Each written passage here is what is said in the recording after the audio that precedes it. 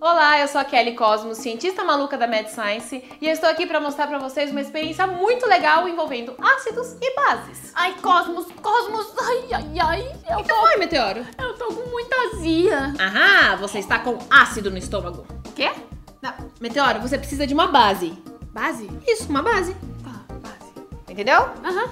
Muito bem, ela vai me ajudar nessa experiência muito legal. Bom, para essa experiência eu vou utilizar hidróxido de magnésio, ácido acético, mais conhecido como vinagre, e um indicador universal, que vai ser muito importante nessa experiência. Ô, Cosmos, essa aqui é que não funcionou. Tá doendo ainda. Claro que não funcionou, Meteoro. Você tomou base? Não, eu tô passando a base. Essa base, Meteoro, não é essa base. Não? Olha só, eu vou te explicar de uma forma mais simples. Vamos supor que esse ácido é o ácido do seu estômago. Tá. Vou colocar aqui. Agora, esse indicador universal ele vai ser muito importante, porque ele vai mostrar pra gente se uma solução ela é ácida ou básica, mudando de cor. Tá.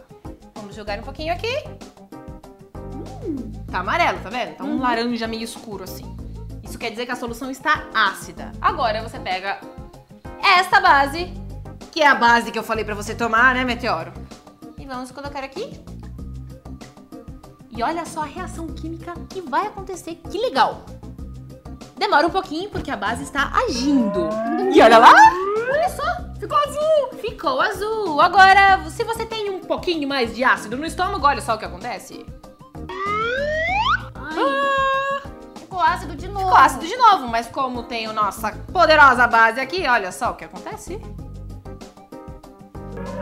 Está mudando de cor novamente. Que legal, Cosmos. Pronto, Meteoro. Agora você bebe essa base, que aí você vai melhorar e vai aliviar essa azia do seu estômago, tá bom? Obrigada. Não é pra passar no rosto, hein, Meteoro? É pra beber. Doidinha. E você aí, quer fazer essa experiência em casa? Muito simples. Acesse o blog da Meteoro. Ela vai te ensinar a fazer um indicador universal caseiro muito watchatchá. As cores vão ser diferentes, mas vai dar o mesmo efeito. Vai te indicar se uma substância está ácida ou base. Você pode testar com limão, você pode testar com um monte de coisa. É muito divertido. Watchatchá!